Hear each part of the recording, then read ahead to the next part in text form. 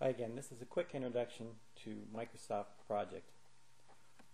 What I've done is taken the example problem from the first video where we had 8 activities and input them here into this column in Microsoft Project with their duration and then the start date and the finish date along with the immediate predecessors. Notice that A and B have no immediate predecessor.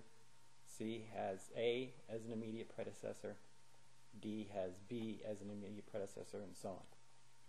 And what we're viewing here on the right hand side is the Gantt chart. It's the connected Gantt chart and shows the precedence relationships with the arrows. There's a couple of other views in Microsoft Project that we can take a look at with this small project. The first one is the calendar. That's how this project would look in a calendar. We can also view a network diagram. This is the activity on the node diagram that we've demonstrated in the first video. We could also view a tracking Gantt. Notice in red we've got the critical path, and also on the tracking Gantt chart we also have in red here the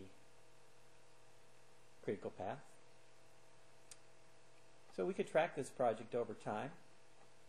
If we took the time to put in the resources that we used and our budget and how much we were actually spending, we could get the earned value curves that we discuss in the 5th video of this series. Microsoft Project will show you the earned value curves as well. But let's go back to the Gantt chart, and if we'd like to see the slack, also known as the float, for each activity, what we can do is come down here to the table and hit schedule, and we've got this new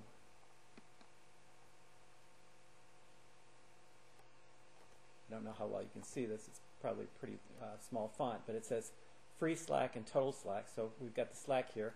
Of course, what we said on the first video is the activities that have 0 slack are on the critical path, A, C, E, G, and E.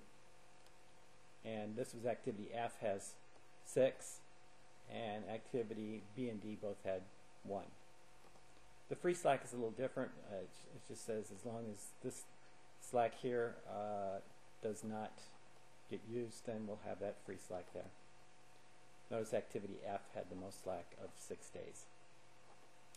So that's the basic functionality of Microsoft Project. Of course, it does thousands of other things. An experienced project manager can use this and generate many reports and help track projects and manage projects over time.